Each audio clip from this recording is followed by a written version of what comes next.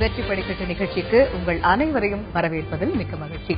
வெற்றி படிக்கட்டு நிகழ்ச்சியில் நாம் ஒவ்வொரு நாளும் ஒவ்வொரு பாடப்பிரிவு பற்றி பார்த்துக் கொண்டு வருகிறோம். அந்த வகையில் இன்று கலை அறிவியல் கல்லூரி மற்றும் என்ன விதமான பாடத்திட்டங்களை தேர்ந்தெடுத்து படிக்க வேண்டும், தற்பொழுது +2 மாணவர்கள் தேர்வு எழுதி தேர்வு முடிவுகள் வெளியாகி அவர்கள் அனைவரும் அந்தந்த பாடப்பிரிவினை தேர்வு செய்யும் சூழலில் தற்போது இருந்து கொண்டிருப்பார்கள். இந்த நேரத்தில் என்ன விதமான பாடப்பிரிவை அவர்கள் தேர்ந்தெடுக்கலாம் என்பதில் மாணவர்களுக்கும் சரி பெற்றோர்களுக்கும் சரி குழப்பம் நீடித்துக் கொண்டு இருக்கக்கூடிய ஒரு தருணம் தான் இது. இந்த நேரத்தில் வெற்றி படிக்கட்டு நிகழ்ச்சியில் உங்கள் அனைவருடைய சந்தேகங்களுக்கும் விளக்கங்களை அளிப்பதற்காக எம்முடைய அரங்கத்திற்கு சிறப்பு விருந்தினராக வந்திருக்கிறார் கல்வியாளர் காயத்ரி. அவர்களிடம் நீங்கள் உங்களுடைய எல்லா விதமான சந்தேகங்களுக்கும் தெளிவான விளக்கத்தை கேட்டு பெறலாம். நிகழ்ச்சிக்கு செல்லலாம். வணக்கம் காயத்ரி. வணக்கம். இப்ப இன்னைக்கு 10th ரிசல்ட் வெளியாகி இருக்கு. இன்னைக்கு அது மட்டும் இல்லாம MBBS அப்ளிகேஷன்ஸ் வந்து இன்னைக்கு மத்தியானத்துல இருந்து டவுன்லோட் பண்ணலாம் அப்படிங்கிற மாதிரி அறிவிப்பும் வெளியாகி இருக்கு. இப்ப MBBS என்ஜினியரிங் அப்படின்னு இருக்கக்கூடிய ஒரு சூழ்நிலையில இந்த வருஷம் ஆர்ட்ஸ் அண்ட் சயின்ஸ்க்கான வரவேற்பு எப்படி இருக்கு? கடந்த ஆண்டுகளைப் போலவே இந்த வருஷமும் வந்து ஆர்ட்ஸ் அண்ட் சயின்ஸுக்கு ரொம்ப அமோக வரவேற்பு அப்படின்னு தான் சொல்லணும். ஒரு 1000 மார்க்குக்கு கம்மியா உள்ள ஸ்டூடெண்ட்ஸ் நிறைய பேருக்கு பிகாம் கூட கிடைக்க முடியாத சூழ்நிலை இருக்கு. ஏன்னா அந்த அளவுக்கு நிறைய போட்டிகள் இருக்கு. இன்ஜினியரிங்க்கு ஈக்குவலா இன்ஜினியரிங் உடைய மேலாகவே வந்து உங்களுக்கு ஒரு கலை அறிவியல் கல்லூரிகள்ல நிறைய அப்ளிகேஷன்ஸும் கொடுத்திருக்காங்க, பாதி அட்மிஷன்ஸும் போயிட்டு இருக்கு. கடந்த வருடங்கள்ல இருக்கக்கூடிய ட்ரெண்ட் இப்ப கிடையாது. இந்த வருஷம் போட்டிங்கிறது என்ஜினியரிங்கையும் காட்டிலும் இந்த ஆர்ட்ஸ் அண்ட் சயின்சஸ் கோர்சஸ்க்கு தான் நிறைய இருக்கு. ஒரு ட்ரெண்ட் தான் இந்த வருஷத்துல நம்ம பார்க்க முடியாத ஒரு விஷயமா இருக்கு. இது ஏன் அப்படிங்கறத பத்தி நம்ம பேசலாம். ஒரு நேர் இணைப்பில் காத்திருக்கிறார். சீர்காழியில் இருந்து காமாட்சி இணைகிறார். அவரிடம் பேசலாம். காமாட்சி வணக்கம். உங்களுடைய கேள்வி என்ன சொல்லுங்க. ஹலோ வணக்கம். வணக்கம், தொடர்ந்து பேசுங்க. மேடம் வணக்கம். மேடம் வணக்கம். ஹலோ வணக்கம் மேடம். வணக்கம், சொல்லுங்கம்மா. இந்த பையன் வந்து +2 மார்க் பாஸ் பண்ணிட்டான் மேடம். ஏ ஃபர்ஸ்ட் குரூப் மேடம். ஓகேங்க, சொல்லுங்கம்மா, கேக்குது. Madam first group படிச்சிருக்கான், 849 வாங்கியிருக்கான் madam. ஓகேங்க. இப்ப அவனை வந்து ஒரு 3 இயர்ஸ் கோர்ஸ்ல டிகிரி வாங்கிட்டு மேடம். ஓகேங்க. அவனை வந்து ஏதாவது 3 இயர்ஸ் கோர்ஸ்ல சேர்க்கணும் மேடம். ஓகேங்கம்மா. ஃபர்ஸ்ட் குரூப்னு சொன்னீங்க. மேத்ஸ், பிசிக்ஸ், கெமிஸ்ட்ரியில எவ்வளவு மார்க்குமா அவங்க? 140, 139, 150 வருவாங்க. ஓகேங்க ஓகேங்க. இல்ல, நீங்க 3 இயர்ஸ் கோர்ஸ் அப்படின்றது நீங்க வந்து இப்போ மேத்ஸ், பிசிக்ஸ், கெமிஸ்ட்ரி படிச்சதுனால அந்த லைன்ல விடணும்னு ஆசைப்படுறீங்களா, இல்ல காமர்ஸ், பிகாம், கம்ப்யூட்டர் அப்ளிகேஷன் அந்த லைனும் அவங்களுக்கு எலிஜிபிள் தான், நீங்க அதுல ட்ரை பண்ணலாம்னு இருக்கீங்களா, இல்ல எது அவருக்கு இன்ட்ரெஸ்ட்? பிஎஸ்சி அக்ரி போடலாம்னு நினைச்சிருக்கோம் மேடம். தாராளமா போடலாமா, பட் இந்த மார்க்குக்கு வந்து உங்களுக்கு பிஎஸ்சி அக்ரி கிடைக்கிறது கொஞ்சம் கஷ்டமே. சரி, சப்போஸ் பிஎஸ்சி அக்ரி இல்ல அப்படின்னா வேற ஒரு ஆல்டர்னேட் கோர்ஸா உங்களுக்கு நீங்க என்ன சஜஸ்ட் பண்ணுவீங்க? பிஎஸ்சி அக்ரி கிடைக்காது, பட் பிஎஸ்சிலேயே வந்து ஹார்டிகல்ச்சர் அது ரிலேட்டடா உள்ள இது இருக்கு, பவுல்ட்ரி சயின்ஸ் அந்த மாதிரி இதுக்கு கொஞ்சம் வாய்ப்புகள் ஜாஸ்தி இருக்கு. பிஎஸ்சி அக்ரிங்கிறது கிடைக்காது, ரிலேட்டட் கோர்சஸ் ட்ரை பண்ணலாம், சான்சஸ் இருக்கிறது.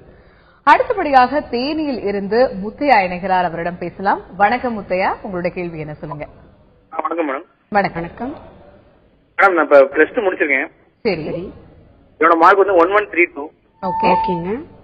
இப்ப நான் பிஇ ரோபோட்டிக்ஸ் பண்ணலாம்னு இருக்கு மேடம். எந்த காலேஜ் பண்ணா நல்லா இருக்கும் மேடம்? என்னங்க ரோபோட்டிக்ஸ் சொல்றீங்க இல்லையா? ரோபோட்டிக்ஸ் பாத்தீங்கன்னா இப்போ நிறைய வந்து சென்ட்ரல் கவர்மெண்டோட இன்ஸ்டிடியூட்ஸ்ல தான் நிறைய இருக்கு உங்களுக்கு. அது விட்டீங்கன்னா டீம்டு யூனிவர்சிட்டிஸ்ல நீங்க ட்ரை பண்ண முடியும்.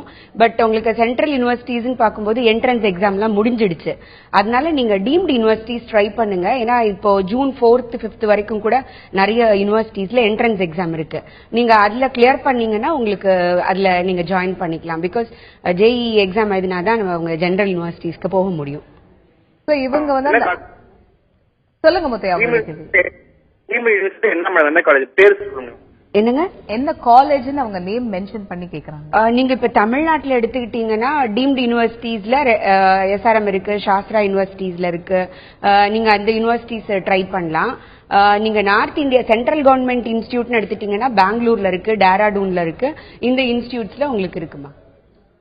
அடுத்தபடியாக சென்னையில் இருந்து கலா இணைகிறார். அவரிடம் பேசலாம். கலா வணக்கம், உங்களுடைய கேள்வி என்ன சொல்லுங்க.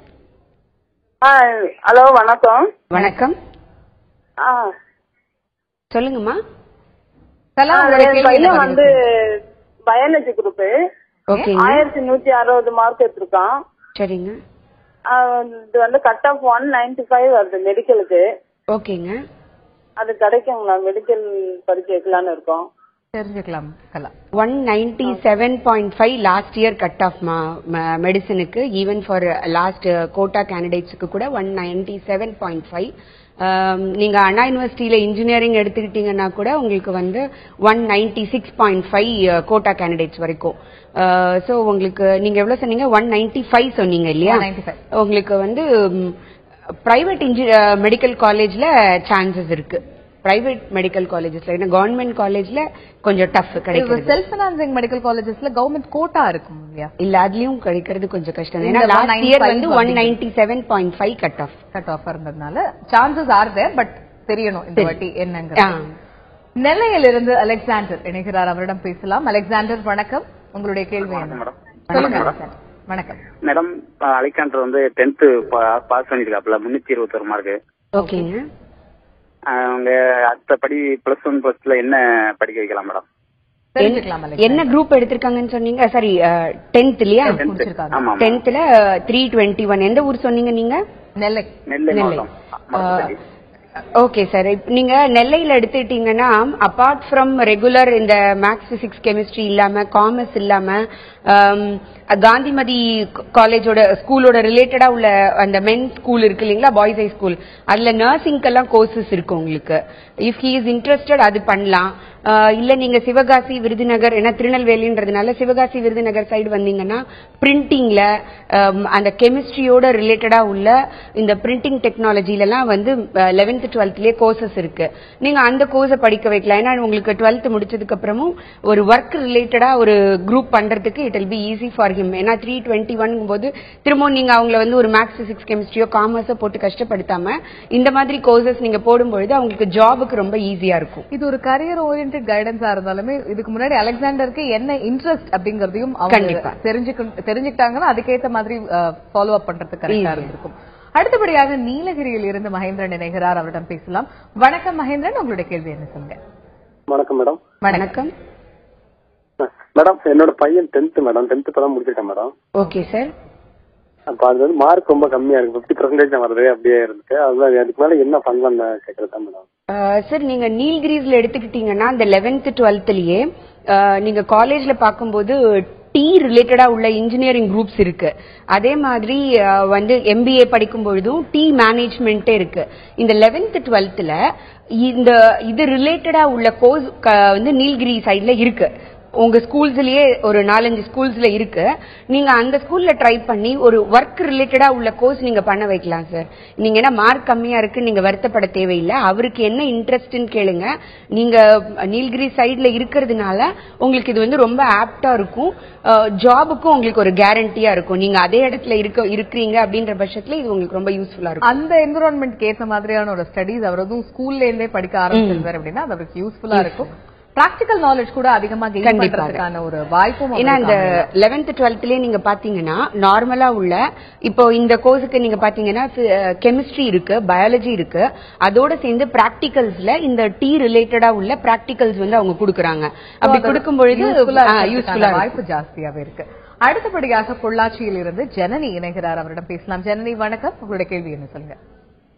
நான் வந்து 12thல 1132 மார்க் எடுத்திருக்கேங்க, பயாலஜி குரூப். என்னோட மெடிக்கல் கட் ஆஃப் வந்து 189.75 தான். நாங்க வந்து SC கோட்டா. MBBS சீட் கிடைக்குமா? அப்படி கிடைச்சா எந்த ஊர்ல கிடைக்கும் அப்படின்னு?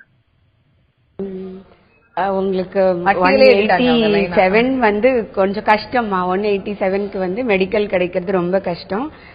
உங்களுக்கு BDS இல்லைன்னா ஹோமியோபதி அந்த மாதிரி வேணா வந்து உங்களுக்கு கிடைக்கிறதுக்கு வாய்ப்பு இருக்கு. MBBS வந்து வாய்ப்புகள் ரொம்ப ரொம்ப கம்மி. லாஸ்ட் இயரோட கட் ஆஃப் வச்சு பார்க்கும்பொழுது இந்த வருஷம் ஒரு சீட் இருக்கு அப்படின்னு சொல்லும் போதும் இல்ல. உங்களுக்கு நீங்க 200 out of 200 நீங்க எவ்வளவு இருக்காங்கன்னு பாருங்க. உங்களுக்கு லாஸ்ட் இயர் கட் ஆஃப் வந்து 197.5. இவங்களுக்கு நீங்க ரொம்ப வித்தியாசம் இல்ல. ஓசி பிசி எஸ்சிக்கு நீங்க பாத்தீங்கன்னா மெடிக்கலை பொறுத்த வரைக்கும் ஒரு பெரிய வித்தியாசமே இல்ல.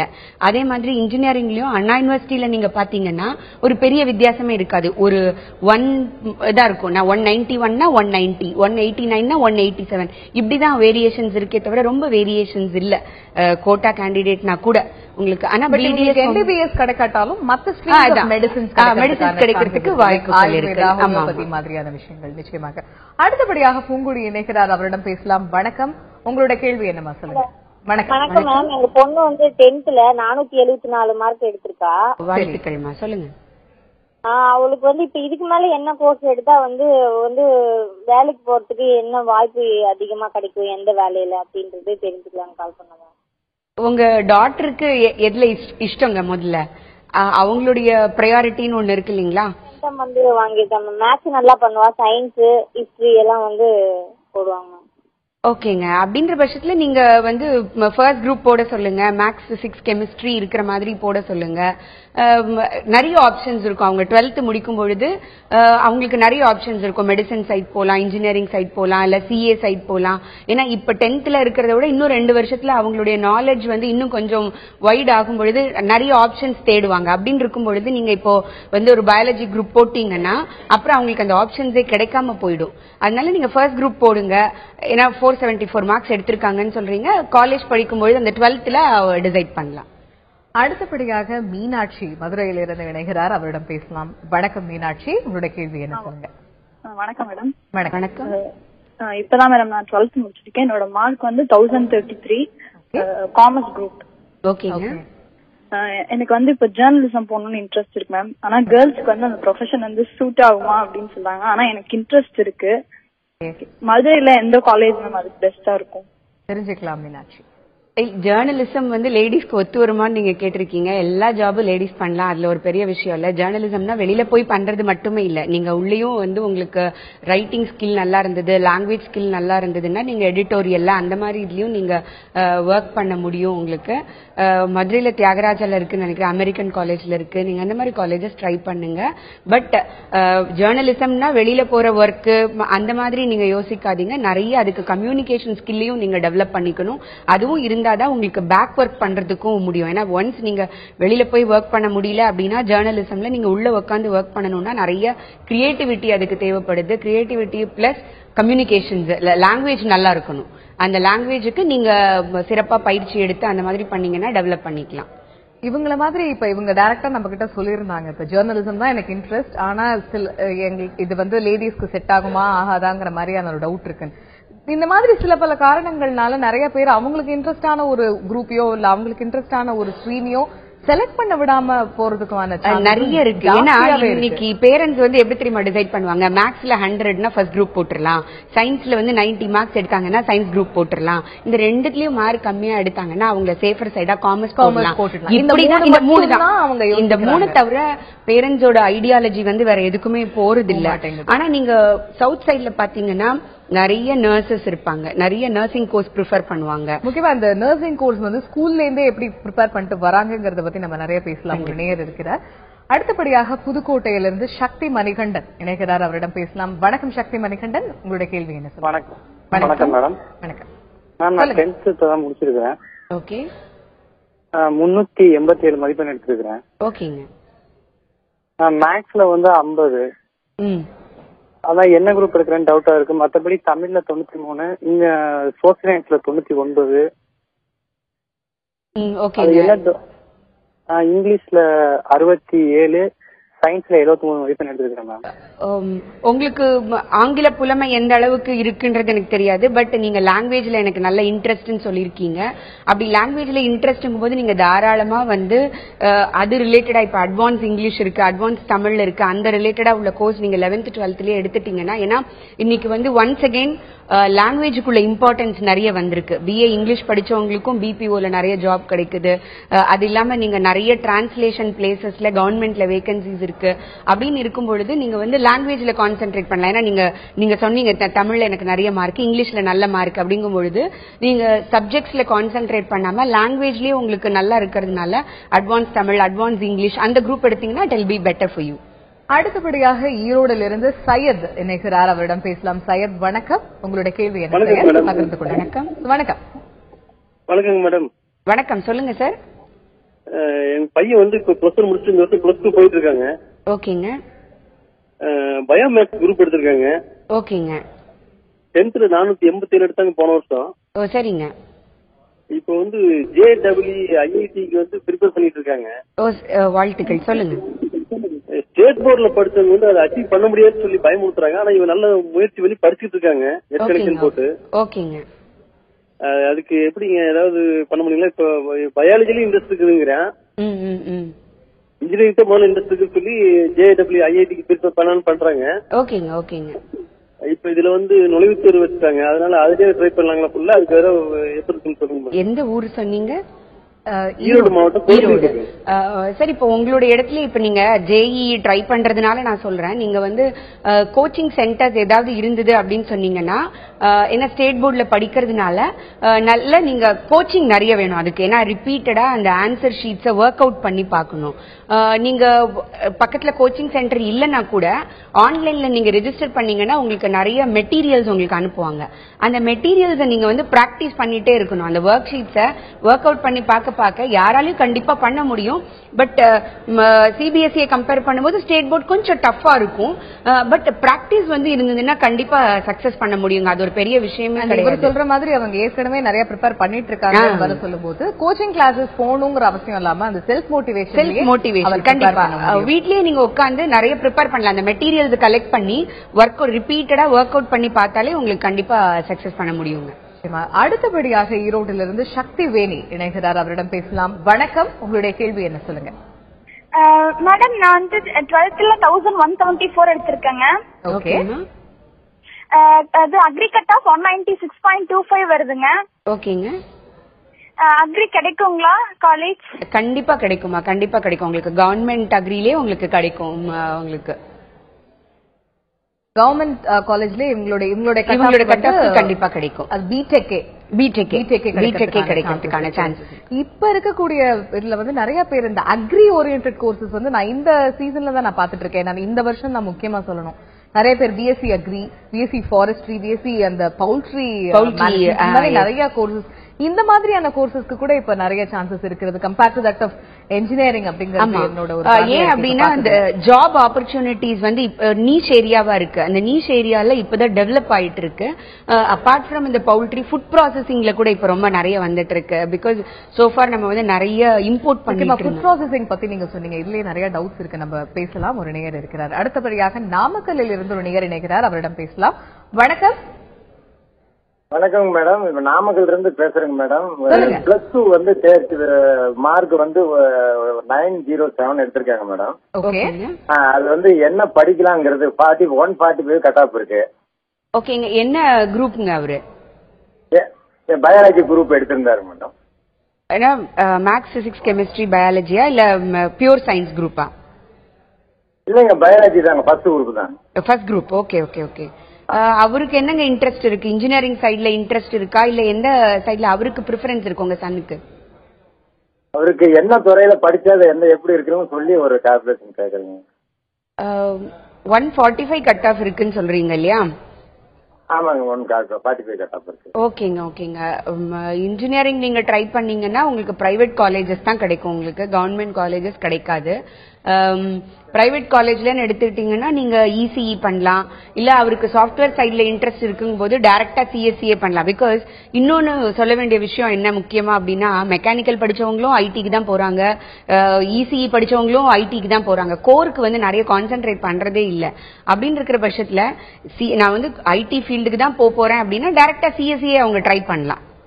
இதுக்காக அவங்க இசி ட்ரிபிள் படிச்சுட்டு அவங்க ஐசி போறதுக்கு டைரக்டா அவங்க கம்ப்யூட்டர் சயின்ஸ் படிச்சிட்டாங்கன்னா இன்னுமே அவங்களுக்கு ஈஸியா இருக்கும். ஏன்னா இசி படிச்சவங்க திருப்பியும் தனியா அந்த கம்ப்யூட்டர் ப்ரோக்ராமிங் லாங்குவேஜஸ்க்காக தனியா கோர்சஸ் போயிட்டு தான் இருக்காங்க.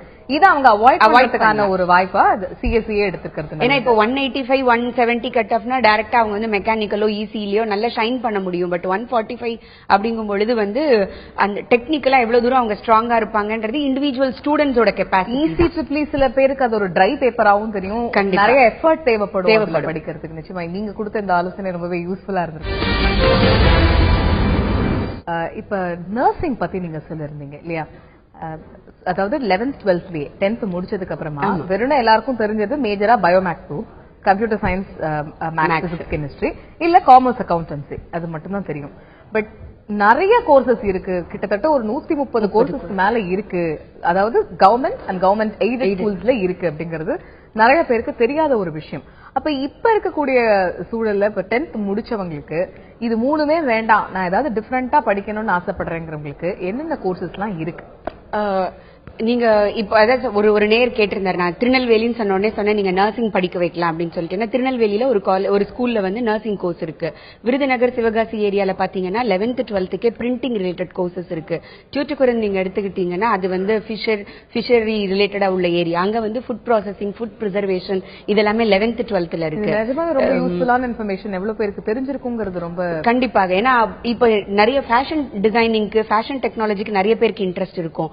பெங்களூர்ல 11th 12th நீங்க பாத்தீங்கன்னா வந்து dress garment designing, fashion designing இந்த மாதிரி எல்லாம் இருக்கு. 11th 12th nutrition and dietitian course இருக்கு, நியூட்ரிஷன் சயின்ஸ் இருக்கு, ஹோம் சயின்ஸ் இருக்கு.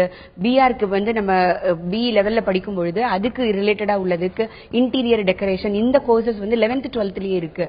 இதெல்லாமே வந்து new courses. But new courses இல்ல, இன்னும் வெளியில வராத நிறைய பேருக்கு தெரியாத உள்ள கோர்சஸ். பட் அந்த ஊருக்கு ஏத்த மாதிரி இருக்கும்போது அது அவங்க ப்ரொக்யூர் பண்ணிட்டாங்கன்னா அவங்களுக்கு ரொம்ப யூஸ்ஃபுல்லாக கண்டிப்பாக அவங்களுக்கு அதுல வந்து ஒரு பிரிவிலேஜ்டா இருக்கும். இன்னொன்னு ரெஸ்பான்சிபிலிட்டி, மைக்ரேஷன் வந்து நிறைய அதையும் அவாய்ட் பண்ண முடியும் உங்களுக்கு. ஆமா, வாய்ப்பு அந்த இடத்துக்கு மட்டும்தான் இருக்கும், போட்டியும் கொஞ்சம் கம்மியாவே அப்படிங்கிற ஒரு விஷயம் இருக்கு. பட் அதுக்கெல்லாம் பேஸ் அவங்களுக்கு இன்ட்ரெஸ்ட் இருக்கும் அந்த ஒரு கோர்சஸ்ல, நம்ம பார்க்க வேண்டிய ஒரு விஷயம். ஒரு நேயர் அடுத்தபடியாக காத்திருக்கிறார் கிருஷ்ணன் தேனியில் இருந்து, அவரிடம் பேசலாம். வணக்கம் கிருஷ்ணன், உங்களுடைய கேள்வி என்ன? ஓகேங்க, ஹலோ சொல்லுங்க. அதாவது வந்து பிடெக் அக்ரின்னு ஒரு குரூப் இருக்கு, சரிங்களா? ஓகே, சொல்லுங்க. அது வந்து கலப்பணத்துல பிடெக் அக்ரின்றாங்க. அதே ஆமா, சொல்லுங்க. மற்ற இடங்களை வந்து பி அக்ரின்னு சொல்றாங்க. ஆமா சார். ரெண்டுக்கு என்ன வித்தியாசம் மேடம்? என் பொண்ணு வந்து இது பயாலஜி இருக்கல, கம்ப்யூட்டர் மேத்ஸ் இருக்கு. ஓகே, எது வேணும்?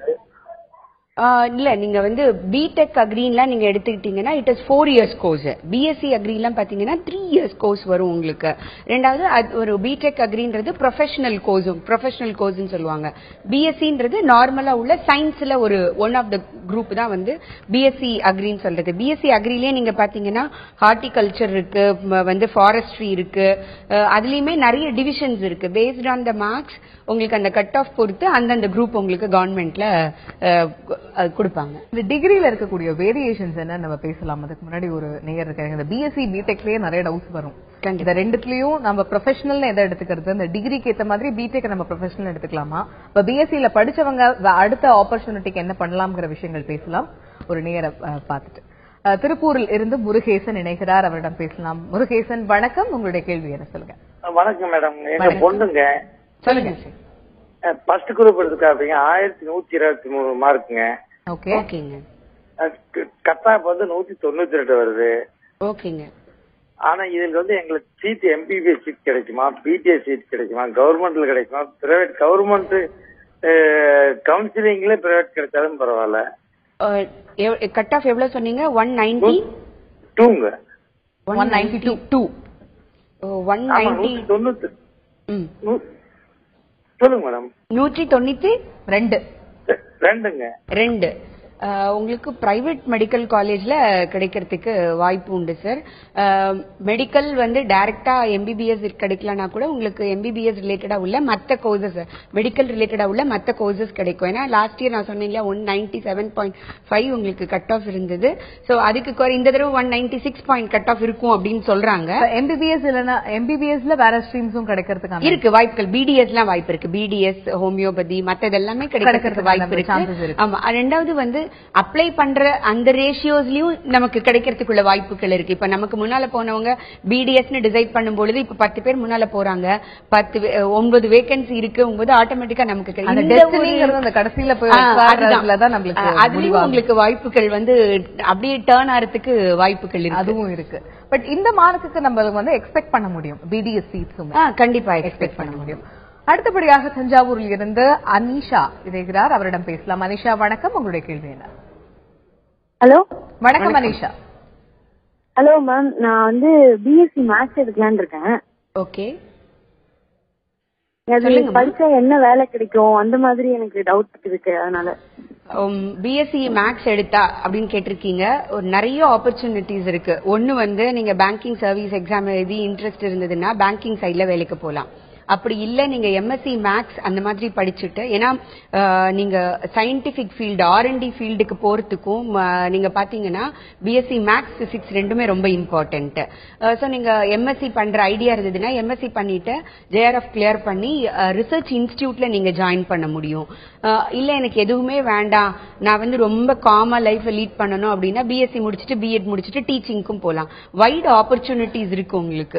பிஎஸ்சி மேக்ஸ் பிஎஸ்சி பிசிக்ஸ் இவங்களுக்கு வந்து ரிசர்ச் ஓரியன்டாவும் நிறைய இருக்கு. கண்டிப்பா பிஎஸ்சி மேக்ஸ் படிச்சவங்க வந்து இப்ப எம்எஸ்சில இந்த ஜியோ பிசிக்ஸ் இந்த மாதிரியான குரூப்ஸ் எடுக்க முடியுமா? தாராளமா எடுக்கலாம். ஏன்னா அதுக்கு வந்து மேக்ஸுக்கு வந்து அலைடு அவங்க என்ன எடுக்கிறாங்க அப்படின்றத பொறுத்து இருக்கு.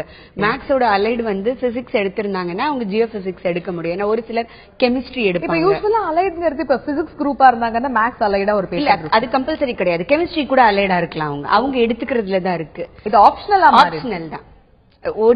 இப்ப மெயின் ஸ்ட்ரீம் வந்து பிசிக்ஸ்னா பிசிக்ஸ் வந்து கோரா இருக்கும். அடிஷனல் வந்து நம்ம செலக்ட் பண்றதுதான். ஸ்ரீபெரும்புதூரில் இருந்து ஷியாமளா இணைகிறார், அவரிடம் பேசலாம். ஷியாமளா வணக்கம், உங்களோட கேள்வி என்ன சொல்லுங்க? வணக்கம் மேடம். வணக்கம். என் பையனுக்காக கேட்கணுங்க மேடம். சொல்லுங்க.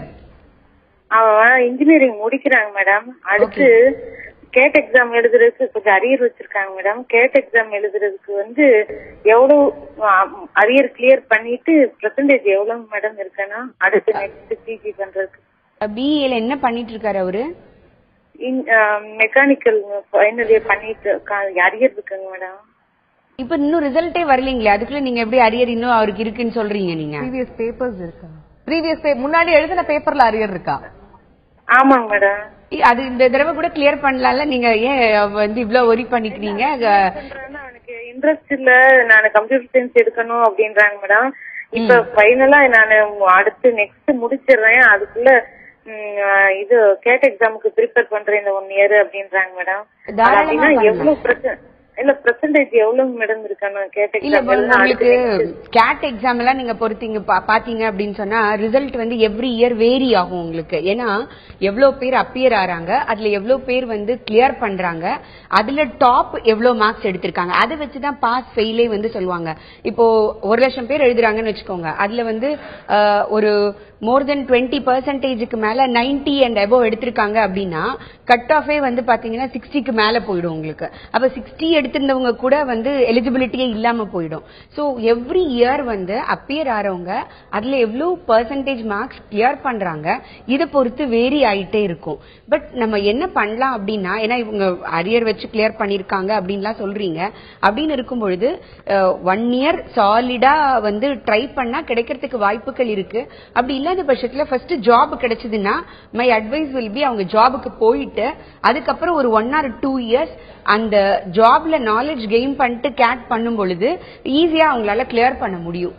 அப்ப அது ஒரு 2 இயர்ஸ் பிரேக் கொடுக்கறது வந்து ஒரு நல்ல ஒரு கண்டிப்பாக. ஏன்னா நீங்க இப்போ நிறைய மேனேஜ்மெண்ட் இன்ஸ்டிடியூட்ஸ் எல்லாமே பாத்தீங்க அப்படின்னா ஒரு எம்பிஏ பண்றதுக்கே நீங்க ஐஏஎம்ஓ அந்த மாதிரி பெரிய பி ஸ்கூல்ஸ் நீங்க பாத்தீங்கன்னா 2 இயர்ஸ் எக்ஸ்பீரியன்ஸ் வேணும் அப்படின்னு சொல்லுவாங்க. கண்டிப்பா. ஏன் அப்படின்னு சொன்னா எலிஜிபிலிட்டிலேயே நார்மலா நீங்க டைரக்டா யூஜி முடிச்ச உடனே எம்பிஏ வந்து அவங்க ப்ரிஃபர் பண்றது இல்ல, கொடுக்கறதும் இல்ல. ஏன் அப்படின்னு சொன்னீங்கன்னா அந்த பிராக்டிக்கல் எக்ஸ்போஷர் ஃபீல்டு எக்ஸ்பீரியன்ஸ் இந்த ரெண்டும் அவங்களுக்கு இருக்கும் பொழுது ஈஸியா ஒரு நெக்ஸ்ட் லெவல் அவங்களால ரீச் பண்ண முடியும் அப்படின்றதுனால தான் அப்படி சொல்லியிருக்காங்க. இவங்களுக்கு இந்த அட்வைஸ் கரெக்டா இருக்கும். ஒரு ஜாப் கிடைச்செடுத்துனா அதுல ஒரு 2 இயர்ஸ் கண்டினியூ பண்ணிட்டு அதுக்கப்புறமா வந்து அவங்க போறது ஒரு நல்ல ஒரு அட்வைஸாவே அவங்களுக்கு இருக்க முடியும். அடுத்தபடியாக கோவையில் இருந்து துரைராஜ் இணைகிறார், அவரிடம் பேசலாம். துரைராஜ் வணக்கம், உங்களுடைய கேள்வி என்ன சொல்லுங்க? இப்ப நீங்க அந்த கோர்சஸ் பத்தி சொல்லிட்டு இருந்த போது சொல்லிருந்தீங்க, இந்த அக்ரிலேயே பிஎஸ்சிக்கும் பிடெக்குமான டிஃபரன்சஸ் என்ன அப்படிங்கறத நம்ம பாத்துருந்தோம். இதுல எதுல நம்ம ப்ரொஃபஷனல் டிகிரின்னு இதை எடுத்துக்க முடியும்? பிடெக் தான் டிகிரிக்காக நம்ம எடுத்துக்க முடியும். இப்ப பிஎஸ்சி அக்ரி முடிச்சவங்களுக்கு என்னென்ன மாதிரியான ஹையர் ஸ்டடீஸ்ல ஆப்பர்ச்சுனிட்டி இருக்க முடியும்? ஹையர் ஸ்டடீஸ் அப்படின்றத விட இவங்களோட மெயின் எய்ம் இப்ப என்னவா இருக்கும் அப்படின்னு சொன்னா கவர்மெண்ட் ரிலேட்டட் ஜாப்ஸ் தான் இருக்கும். Food processing industries, manufacturing industries இது எல்லாமே உங்களுக்கு வந்து கவர்மெண்டோட அந்த அக்ரிகல்ச்சர் ரிலேட்டடா உள்ள யூனிவர்சிட்டிஸ்லயே அது வந்துருது உங்களுக்கு. சோ இவங்க எல்லாமே நீங்க பாத்தீங்கன்னா யூபிஎஸ்சி எக்ஸாம் எழுதுறதுக்கு தான் வந்து அவங்களோட மெயின் ப்ரிஃபரன்சஸ் இருக்கும். அது போக இந்த பிஎஸ்சி அக்ரி ஹார்டிகல்ச்சர் பண்றவங்க எல்லாம் நீங்க பாத்தீங்கன்னா பேங்கிங் எக்ஸாம் அட்லீஸ்ட் பாத்தீங்கன்னா அவங்களோட மெயின் எய்ம் வந்து யூபிஎஸ்சி எக்ஸாம் இருக்கும். அதுக்கு நெக்ஸ்ட் லெவல் பாத்தீங்கன்னா பேங்கிங் சர்வீஸ்ல அவங்க கிளியர் பண்ணாங்கன்னா நபார்ட்லயோ இல்ல அக்ரி ரிலேட்டடா இருக்கிற பேங்க்ஸ்லயோ வந்து இமீடியட் ஜாப் உங்களுக்கு ஆப்பர்ச்சுனிட்டி. இன்னொரு ஆர்ட்ஸ் அண்ட் சயின்ஸ் படிச்சிருக்கிற நிறைய ஸ்டூடெண்ட்ஸ் கிட்டயும் நம்ம எதிர்பார்க்க முடியும். ஐஏஎஸ் ஆஸ்பிரன்ஸா இருப்பாங்க, நிறைய பேர் ரொம்ப சீரியஸா அதுக்கு ப்ரிப்பேர் பண்ணுவாங்க. பட் இப்ப பாக்கும்போது இன்ஜினியரிங் மெடிசன் படிக்கிறவங்களுக்கு வந்து ஐஏஎஸ் ஆகணுங்கிற ஒரு ஆஸ்பிரேஷன் ஜாஸ்தியா இருக்கு. இந்த வருஷம் 2015ல நடந்ததுக்கான ரிசல்ட் இப்ப வந்தது, அதுல நம்மளால தெரிஞ்சுக்க முடிஞ்சது. கண்டிப்பா. சோ இது ஆர்ட்ஸ் அண்ட் சயின்ஸ்க்கு மட்டும்தான் இந்த ஐஏஎஸ் கனவுங்கிறது இல்லாம எல்லா ஸ்ட்ரீம் ஆஃப் ஸ்டூடெண்ட்ஸ்க்குமே அந்த ஒரு ஆசை. ஏன் அப்படின்னா உங்களுக்கு ஐஏஎஸ்லயே வந்து உங்களுக்கு நிறைய போஸ்டிங்ஸ் இருக்கு இல்லையா, ஒரு ஃபீல்ட்லயும் அவங்களுக்கு வந்து ஐஏஎஸ் துறையில அவங்களுடைய ஃபீல்ட்ல அவங்களுக்கு கொடுக்க முடியும் அப்படின்றதுனால ஒரு இன்ஜினியரிங் முடிச்சாலும் சரி, மெடிக்கல் முடிச்சாலும் சரி, அக்ரிகல்ச்சர் முடிச்சிருந்தாலும் சரி, அவங்களுக்கு அவங்களுடைய துறை சார்ந்து அந்த ஐஏஎஸ்லயே அவங்களால ஷைன் பண்ண முடியும்ன்றதுனால பிரெஃபரன்ஸ் அந்த மாதிரி இருக்கு. அடுத்தபடியாக திருப்பூரில் இருந்து மதுராந்திகா இணைகிறார், அவரிடம் பேசலாம். வணக்கம், உங்களுடைய கேள்வி என்னமா சொல்லுங்க. நான் 12th 1139 ஸ்கோர் பண்ணிருக்கேன் மேடம். சொல்லுங்க. எனக்கு வந்து பிடெக் பயோடெக்னாலஜி வந்து ஸ்கோப் எப்படி இருக்குன்னு தெரிஞ்சுக்கணுங்க. அதுக்கு வந்து இன்ஜினியரிங் கவுன்சிலிங் போட்டு கிடைக்குங்களா அந்த கோர்ஸ்க்கு கவர்மெண்ட் காலேஜ்ல அப்படின்னு தெரியணும். கவர்மெண்ட் காலேஜ் அப்படின்னு நீங்க பாத்தீங்க அப்படின்னா நல்ல வாய்ப்புகள் இருக்கு உங்களுக்கு. 187 சம்திங் நினைக்கிறேன் உங்களுக்கு கட் ஆஃப்.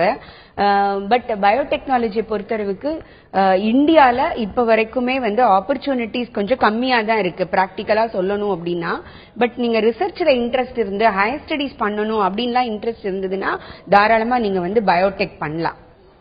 கவர்மெண்ட் காலேஜே கிடைக்கும். ட்ரெடிஷனல் கோர்சஸ்னு சிலதெல்லாம் சொல்றோம் இல்லையா, இந்த இசி, ட்ரிபிள் இன்ஸ்ட்ருமெண்டேஷன் இன்ஜினியரிங், அதுலயே இருக்கக்கூடிய ஒன் ஆஃப் த கன்வென்ஷனல் கோர்சஸ்னு பார்க்கும்போது கெமிக்கல் இன்ஜினியரிங் இருக்கு. பட் கெமிக்கல் இன்ஜினியரிங் ஸ்டூடெண்ட்ஸ் எல்லாம் வந்து அவ்வளவா ஒரு ஷைன் ஆகிற மாதிரி நம்மளால பார்க்க முடியல. பட் இப்ப நியூலி ஆரிஜினேட்டட் கோர்சஸ்னு பார்க்கக்கூடிய இந்த பயோமெடிக்கல் இன்ஜினியரிங்கா இருக்கட்டும், பயோடெக்னாலஜியா இருக்கட்டும், பயோ இன்ஃபர்மேட்டிக்ஸா இருக்கட்டும், ஏன் அதற்கான ஆப்பர்ச்சுனிட்டி நம்மளுக்கு நிறைய இல்ல? அக்ரிக்கு நிறைய இருக்குன்னு சொல்லும் போது இந்த ஃபார்மா மேனுஃபேக்சரிங், ட்ரக் மேனுஃபேக்சரிங், நானோ இன்ஜினியரிங், இதுக்கும் இந்த பயோடெக்னாலஜி மாதிரியான கோர்சஸ்க்கும் பெரிய டிஃபரன்சஸ் இருக்க முடியாது. பேஸ் கான்செப்ட் ஒண்ணுதான். ஏன் இந்த மாதிரியான நியூ கோர்சஸ்க்கு நமக்கு ஆப்பர்ச்சுனிட்டிஸ் இருக்க மாட்டேங்குது? ஏன்னா நமக்கு இன்னும் R&D அவ்வளவு தூரம் ஸ்ட்ராங்கா இல்ல. எங்க வந்து ரிசர்ச்சுக்கு நிறைய ஆப்பர்ச்சுனிட்டிஸ் இருக்கோ அங்கதான் பயோடெக்னாலஜிக்கோ கெமிக்கல் இன்ஜினியரிங்கோ இதுக்கெல்லாம் வாய்ப்புகள் ஜாஸ்தி. சோ இப்ப நமக்கு வந்து அந்த பேஸே இல்ல. R&D அப்படின்றது பாத்தீங்கன்னா ஒரு கம்பெனி லைசன்ஸ் கொடுக்கணும் அப்படின்னா R&D டிபார்ட்மெண்ட் இருக்கணும். அதுக்காக நமக்கு R&D இருக்கிறது தான் வந்து ஒரு 70% இருக்கே தவிர மத்தபடி உண்மையிலேயே ரிசர்ச் பண்ணி புது மெடிசின்ஸ் கண்டுபிடிக்கணும், இல்ல புதுசா வேற ஏதாவது ஒரு கெமிக்கலை கண்டுபிடிக்கணும், அந்த மாதிரி உள்ள ஆர்வம் நமக்கு இருந்தா கூட அதற்கான வாய்ப்புகளோ சூழ்நிலை ஏன்னா இப்போ காலகட்டத்துல இல்ல. ஆனா நீங்க வந்து ஹையர் ஸ்டடீஸ்க்கு நீங்க அப்ராட் போகும்பொழுது அங்க உங்களுக்கு அந்த சூழ்நிலை இருக்கு. உங்களுக்கு ஒரு ரிசர்ச் இன்ஸ்டிடியூட் அவங்க போகும்பொழுது ஹையர் ஸ்டடீஸ் பண்ணும்பொழுது பிகாஸ் அங்க வந்து இண்டஸ்ட்ரி பேஸ்ட் ஸ்டடீஸ் உங்களுக்கு எல்லா யூனிவர்சிட்டிஸுக்குமே இண்டஸ்ட்ரியோட டைப் இருக்கும். இப்ப எனக்கு ஒரு ஃபார்மா பட் இப்ப நம்ம நிறைய யூனிவர்சிட்டிஸ் இந்தியால இருக்கக்கூடிய நிறைய யூனிவர்சிட்டிஸ் வந்து பயோடெக்னாலஜியோ பயோ இன்ஃபர்மேட்டிக்ஸோ ஆஃபர் பண்றாங்க போது அதுக்கான ஒரு பேக்கப்பா ஏன் R&D வந்து ஸ்ட்ராங்கா இருக்க முடியல? ஏன்னா அதுக்குள்ள இன்வெஸ்ட்மெண்ட், அதுக்கு வந்து very huge investment we need. அந்த இன்வெஸ்ட்மெண்ட் வந்து ஒரு கவர்மெண்ட் மட்டும் தனியாவோ இல்ல ஒரு தனியார் தனியாவோ பண்ண முடியாது. இப்ப அண்டர் கிராஜுவேஷன்ல ஸ்டூடெண்ட்ஸ் இங்க பண்றாங்க போது அவங்களுடைய போஸ்ட் கிராஜுவேஷன் MS இந்த மாதிரியான விஷயங்களை வந்து அவங்க ஃபாரின் யூனிவர்சிட்டிஸ்ல பண்ணாங்கன்னா உங்களுக்கு ஆனா உங்களுக்கு இந்த பயோ இன்ஃபர்மேட்டிக்ஸ் கெமிக்கல் இதெல்லாம் கம்பேர் பண்ணும்போது பயோமெடிக்கலுக்குள்ள ஆப்பர்ச்சுனிட்டிஸ் கொஞ்சம் இம்ப்ரூவ் ஆயிட்டே இருக்கு. பயோமெடிக்கல் இன்ஜினியரிங் அதை பத்தி நம்ம பேசலாம். ஒரு நேயர் இருக்கிறார், சண்முகம் மரக்காணத்தில் இருந்து இணைகிறார், அவரிடம் பேசலாம். சண்முகம் வணக்கம், உங்களுடைய கேள்வி என்ன? வணக்கம் மேடம், நான் மரக்காணம் ஏரியால வந்து நடுப்பம் கிராமத்துல இருந்து பேசுறேன். சொல்லுங்க. +2ல வந்து 817 மார்க் எடுத்தாங்க மேடம். ஓகேங்க சார். கட் ஆஃப் வந்து 164. சரிங்க சார். அது என்ன படிக்கலாம் மேடம்? கட் ஆஃப் வந்து 164 சொல்றீங்க. ஃபர்ஸ்ட் குரூப் எடுத்திருக்காங்க இல்லையா? பயாலஜி. பயாலஜி. அவங்களுக்கு இன்ஜினியரிங்ல தான் இன்ட்ரெஸ்டா சார், இல்ல வந்து ஆர்ட்ஸ் அண்ட் சயின்ஸ் சைடுல இன்ட்ரெஸ்ட் இருக்கா? வந்து எம்பிபிஎஸ் சேர்க்கலாம்னு ஒரு ஆசை மேடம். சார் 164 கட் ஆஃப்க்கு வந்து கண்டிப்பா வாய்ப்புகள் வந்து ரொம்ப ரொம்ப ரொம்ப கம்மி. பார்மசூட்டிக்கல் லைன்ல வேற ஏதாவது பேராமெடிக்கல் சைட்ல அவங்க பண்ணலாம் சார், வாய்ப்புகள் இருக்கு. அடுத்தபடியாக திருவண்ணாமலையில் இருந்து தீபக்குமார் இணைகிறார், அவரிடம் பேசலாம். வணக்கம் தீபக்குமார், உங்களுடைய கேள்வி என்ன சொல்லுங்க? அவங்க பேரண்ட்ஸ் பேசுறாங்க, நான் அவங்க மதர். 1145 எடுத்திருக்கான். ஓ சரிங்க. கட் ஆஃப் 192 வருதுங்க. ஓகேங்க, சொல்லுங்கம்மா. சொல்லுங்க, தொடர்ந்து பேசுங்க. அவன் வந்துட்டு இன்ஜினியரிங் எடுக்கணும்னு பாக்குறான். ஓகேங்க. அதுல ஐடி குரூப் எடுக்கணும்னு பாக்குறான். அது என்ன வேல்யூ எப்படி கிடைக்குங்களா? உங்களுக்கு 192 சொன்னீங்க கட் ஆஃப். உங்களுக்கு கவர்மெண்ட் காலேஜ்லயே உங்களுக்கு 192 கட் ஆஃப்ல கிடைக்கும் உங்களுக்கு. ஏன்னா 195 to 191.5 வரைக்கும் லாஸ்ட் இயர் இருந்திருக்கு. அப்படிங்கும்போது உங்களுக்கு கவர்மெண்ட் காலேஜ்லயே ஐடி கிடைக்கும். உங்களுக்கு ஆப்வியஸ்லி கவர்மெண்ட் காலேஜ் அப்படிங்கும்போது ஃபைனல் இயர்ல கேம்பஸ்ல செலக்ட் ஆகிறதுக்கு 99% சான்ஸ் இருக்கு. நீங்க ஒரி பண்ண தேவையில்லை, ஐடியே தாராளமா உங்களுக்கு ப்ரிஃபர் பண்ணலாம், கவர்மெண்ட் காலேஜே கிடைக்கும். ஏராளமான வாய்ப்புகள் இருக்கிறது, பாடப்பிரிவுகளும் இருக்கிறது. எங்கு படிக்கலாம், எப்படி தேர்ந்தெடுத்து படிக்கலாம், நிறைய விஷயங்கள் உங்களுக்காகவே காத்திருக்கின்றன. இப்ப நம்ம பயோமெடிக்கல் இன்ஜினியரிங் பத்தி பேசுறோம். நீங்க முடிக்கும் போது சொல்லிருந்தீங்க பயோடெக்கையோ இல்ல பயோ இன்ஃபர்மேட்டிக்ஸையோ கம்பேர் பண்ணும்போது பயோமெடிக்கல் இன்ஜினியரிங் எவ்வளவோ இம்ப்ரூவைஸ் ஆயிருக்குன்னு சொல்லிருந்தீங்க. எந்த ஒரு கான்செப்ட வச்சு இந்த ஸ்ட்ராட்டஜி? இன்னைக்கு இந்தியா பாத்தீங்கன்னா மெடிக்கல் டூரிசமோட ஹப் அப்படின்ற அளவுக்கு வந்து ரொம்பவே முன்னேறி இருக்கு. இன்னைக்கு வந்து நம்ம அந்த எக்யூப்மெண்ட்ஸ் எல்லாம் வந்து மேனுஃபேக்சர் பண்ணாட்டி கூட நிறைய நம்ம இம்போர்ட் பண்றோம். அப்படி இம்போர்ட் பண்ணும்போது அந்த மெஷின்ஸ் எல்லாம் மெயின்டெனன்ஸுக்கு வந்து we need so much of engineers in line. அப்படி இருக்கும்போது ஒரு தடவையும் வந்து அவங்க அப்ராட்ல இருந்து மெயின்டெனன்ஸுக்கு இன்ஜினியர்ஸ் இங்க இருக்கிறத விட இங்க இருக்கிறவங்களே ப்ரிஃபர் பண்றாங்க. மெடிக்கல் எக்யூப்மெண்ட்ஸ் மெயின்டைன் பண்றதுக்கான இன்ஜினியர்ஸ் வந்து biomedical engineering. Say for example இப்போ ஒரு பிலிப்ஸ் ஹெல்த் கேர் சிஸ்டம்ஸ் இருக்கு, அது மூலமாவோ இல்ல இந்த மாதிரியான பெரிய பெரிய கம்பெனிஸ் மூலமாவோ பண்ணலாம். இப்ப நம்ம சொல்ல முடியும் இல்லையா, பெங்களூர்ல இருக்கு பயோகான் இருக்கு, அது ஒரு பிக்கெஸ்ட் ட்ரக் மேனுஃபேக்சரிங் கம்பெனி அப்படின்னு சொல்லலாம். இந்த மாதிரியான இடத்துல வந்து ஏன் இவங்களுக்கான வாய்ப்புகள் அதிகமாக்கப்படலையா, இல்ல ரொம்ப மெரிட்டோரியஸ்னு போட்டு ரொம்ப ஃபில்டர் பண்ணி கேண்டிடேட்ஸ்? அதுதான், ஏன்னா உங்களுக்கு வந்து அங்கெல்லாம் நீங்க பாத்தீங்கன்னா ஆல் இண்டியா லெவல்ல காம்படிஷன் இருக்கும் உங்களுக்கு. ஆனா நீங்க அப்ராட்ல நீங்க பாத்தீங்கன்னா ஒரு ஆபரேஷன் தியேட்டர் இருந்ததுன்னா அதுல வந்து ஒரு பயோமெடிக்கல் இன்ஜினியரிங் வச்சுட்டு தான் அவங்க ஆபரேஷனே பண்ணுவாங்க. ஏன்னா அந்த மெஷினோடைய இம்பார்ட்டன்ஸ் அந்த அளவுக்கு அந்த கேண்டிடேட் இருக்கணும், அந்த அளவுக்கு வந்து அவங்களுக்கு இம்பார்ட்டன்ஸ் இருக்கு. And they know physiology, they know anatomy, எல்லாமே அவங்களுக்கும் ஓரளவுக்கு தெரிஞ்சிருக்கும். அப்படிங்கும்பொழுது நல்ல வாய்ப்புகள் இப்போ ஓரளவுக்கு இந்தியால எப்படி அனஸ்தெசிஸ்ட் வந்து ஓடில இருக்கணுமோ ஆபரேஷன் தியேட்டர், அந்த மாதிரி ஒரு பயோமெடிக்கல் இன்ஜினியர். ஆமா, இதே மாதிரி ஃபியூச்சர்ல பயோடெக்குக்கும் பயோ இன்ஃபர்மேட்டிக்ஸுக்கும் வாய்ப்புகள் இருக்கிறது. ஆர்காட்டில் இருந்து கிஷோர் குமார் இணைகிறார், அவரிடம் பேசலாம். வணக்கம் கிஷோர் குமார், உங்களுடைய கேள்வி என்ன சொல்லுங்க? வணக்கம், சொல்லுங்க. மேம் நான் வந்து 1133. Okay okay. ஹலோ மேம், நான் 1133. சரி. கட் ஆஃப் வந்து 189.25 வருது. ஓகே. பிஎஸ்சி அக்ரிகல்ச்சர் கிடைக்குமா? பிஎஸ்சி அக்ரிகல்ச்சர் வந்து 187 வரைக்கும் லாஸ்ட் இயர் கட் ஆஃப் இருந்திருக்கு. சோ அப்படின்றப்போ உங்களுக்கு வாய்ப்புகள் நிறையவே இருக்கு. கவர்மெண்ட் காலேஜ்ல இன்னைக்கு நிறைய பேர் நேயர்கள் வந்து பிஎஸ்சி அக்ரி பிடெக் அக்ரி தான் நான் பார்க்க முடியுது. வெல்கம் சேஞ்ச் அப்படின்னு தான் கண்டிப்பா சொல்லணும். காஞ்சிபுரத்தில் இருந்து ஐஸ்வர்யா இணைப்பில் காத்திருக்கிறார், அவரிடம் பேசலாம். வணக்கம் ஐஸ்வர்யா, உங்களுடைய கேள்வி என்ன சொல்லுங்க?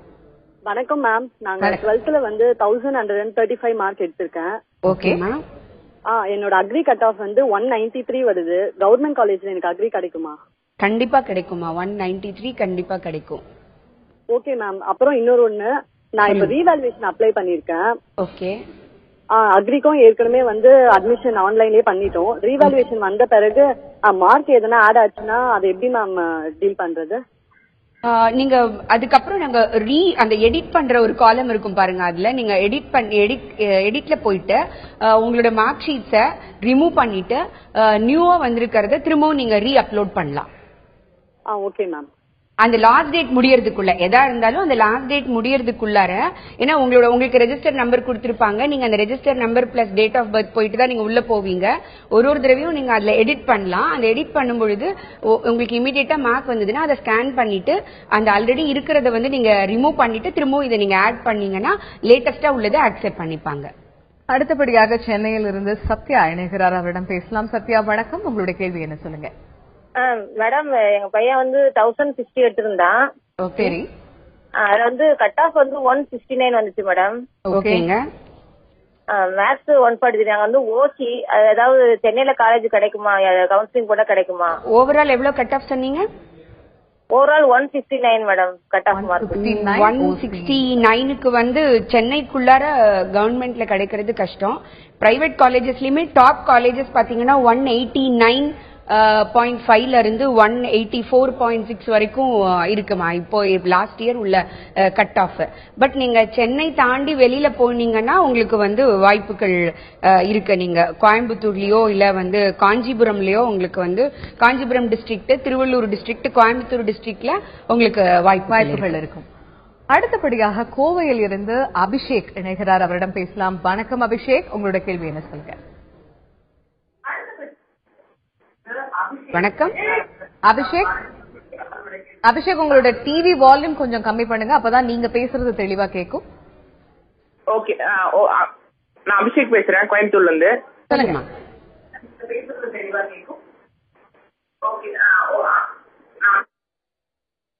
அபிஷேக்,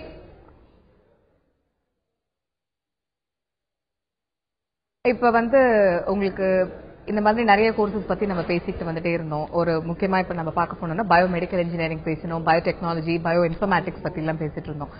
நானோ டெக்னாலஜிக்கு இங்க வாய்ப்புகள் எப்படி இருக்கு? பயோடெக்கு எப்படி வந்து பயோ இன்ஃபர்மேட்டிக்ஸுக்கு இருக்கோ அதே ஸ்டேட்டஸ் தான் வந்து நானோ டெக்னாலஜிக்கும் நம்ம சொல்ல முடியும்.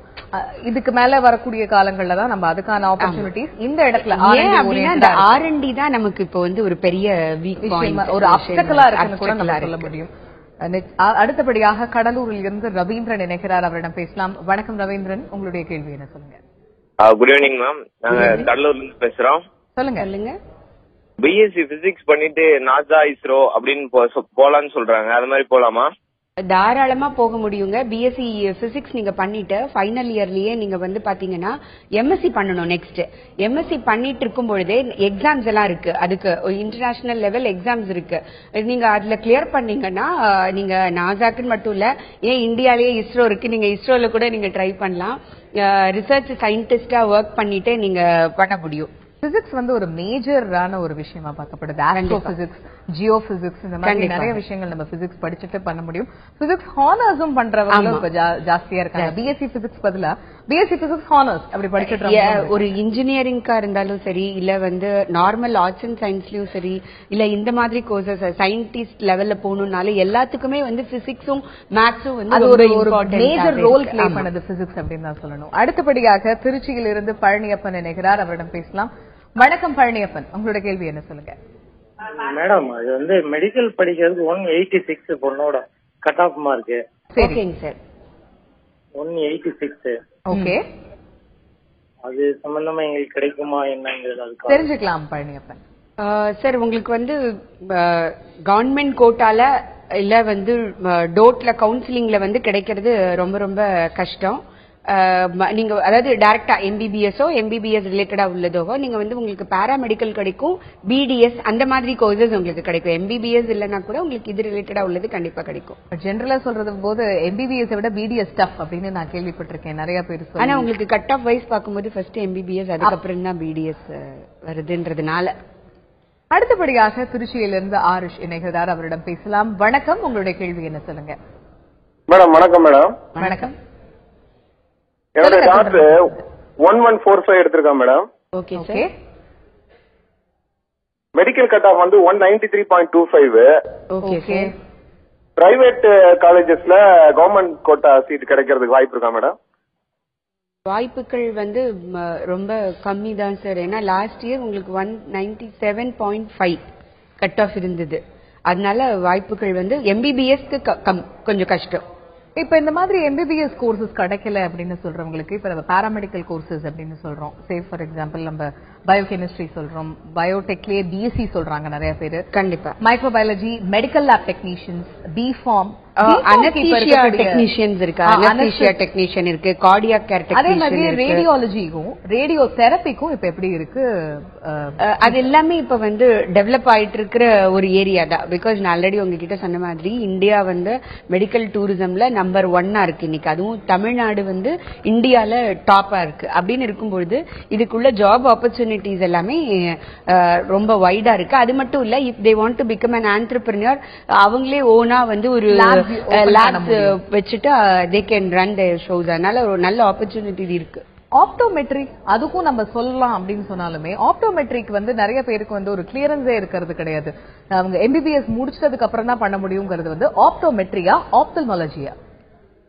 ஆப்தமாலஜி MBBS படிச்சதுக்கு அப்புறமா ஐ ஸ்பெஷலைசேஷன் சொல்றோம் இல்லையா, அதுதான் ஆப்தல்மாலஜி. கண்டிப்பா. இப்ப அது மாதிரியே MBBS படிச்சதுக்கு அப்புறம் தான் ஆப்டோமெட்ரிங்கிற கோர்ஸ் படிக்க முடியுமா, இல்ல BSc-லயே அதுக்கான சாய்ஸஸ் இருக்கா? BSc-ல வந்து அதுக்குள்ள சாய்ஸஸ் இருக்கு. பட் அவங்க வந்து அது it is not a professional course actually. அப்படி இருக்கிறவங்க வந்து ஒன்ஸ் அகைன் டெக்னிக்கல் சைட்ல தான் பண்ண முடியும். பட் BDS நீங்க எடுத்துட்டாலும் சரி, இந்த BDS-லயே வந்து பாத்தீங்கன்னா டென்டல் மெக்கானிக்ல டிப்ளமோ கோர்சஸ் இருக்கு. அதெல்லாம் பண்ணாங்கன்னா வந்து அப்ராட்ல ரொம்ப நல்ல ஆப்பர்ச்சுனிட்டிஸ் இருக்கு உங்களுக்கு. ஆக்சுவலி ஆப்தமாலஜியும் டென்டிஸ்டுக்கும் வந்து என்னைக்குமே வந்து அப்ராட்ல வைட் ஆப்பர்ச்சுனிட்டிஸ் தேன் டைரக்ட் MBBS. இப்ப இருக்கக்கூடிய சூழ்நிலையில வந்து இப்ப +2 முடிச்ச மாணவர்கள் ஒரு ட்ரெஷர் ஹண்ட் மாதிரி ஒரு காலேஜ் ஹண்ட்ல தான் ஈடுபட்டு இருப்பாங்க எல்லாருமே. இப்ப ஒரு காலேஜ் செலக்ட் பண்றதுக்கு முன்னாடி அவங்க என்ன விஷயம்லாம் அவங்க முன்னாடி தெரிஞ்சுக்கணும் உங்களுடைய பார்வை? ஃபர்ஸ்ட் வந்து அவங்க ஒரு 4-5 காலேஜ் அவங்களோட ஃபர்ஸ்ட் என்ன படிக்க போறாங்கன்றத டிசைட் பண்ணணும். அதுக்கப்புறம் எனக்கு எந்த மாதிரி காலேஜ்ல இந்த ஊர்ல நான் படிக்க போறேன் அப்படின்ற பிளேஸை செலக்ட் பண்ணணும். 3வது அந்த ஊர்ல என்னெல்லாம் காலேஜஸ் இருக்கு, அது என்னெல்லாம் டாப் ரேங்கிங்ல இருக்கு. இன்னைக்கு நீங்க அண்ணா யூனிவர்சிட்டியோட வெப்சைட் போனீங்கன்னா 554 காலேஜுக்கும் ரேங்கிங் போட்டிருக்காங்க. சோ அந்த 554 காலேஜோட ரேங்கிங்கையும் பார்க்கும்பொழுது நீங்க இருக்கிற ஊர்ல உள்ள அந்த காலேஜஸ், இப்போ ஒரு 4 காலேஜ் இருக்குன்னா அந்த காலேஜ்ல எது நல்ல காலேஜ், நம்மளோட கட் ஆஃபுக்கு எது நமக்கு கிடைக்கும் அப்படின்றத அவங்க டிசைட் பண்ண முடியும். சோ ஃபர்ஸ்ட் அவன் என்ன படிக்கணும்ன்றது, 2வது எங்க படிக்க போறாங்கன்றது, அதுக்கப்புறம் தான் எங்க அந்த காலேஜ் இருக்கோ அதுல ஒரு 4 காலேஜ் 5 காலேஜ் வச்சுக்கணும். ஒரே காலேஜ அவங்க சூஸ் பண்ண கூடாது, ஒரு 4 காலேஜ் வச்சுக்கணும். கண்டிப்பா. ஏன்னா கவுன்சிலிங் போகும்போது நீங்க பாத்தீங்கன்னா நான் ஒரு 2 காலேஜ் மைண்ட்ல வச்சுட்டு போயிருப்பேன். பட் அதுல வந்து மார்னிங் எனக்கு முன்னால போனவங்க செலக்ட் பண்ணிருப்பாங்க, க்ளோஸ் ஆயிருக்கும். அப்ப அடுத்து நான் வந்து ஃபர்ஸ்ட் கேபின்ல இருந்து நெக்ஸ்ட் கேபின் போறதுக்குள்ளேயே 4 சீட் காலி ஆயிடும். அப்படின்னு இருக்கும்போது அவங்களுக்கு வந்து அந்த இடத்துக்கு போகும்பொழுது நம்ம எந்த காலேஜ் சொல்றதுன்னே அவங்களுக்கு தெரியாது.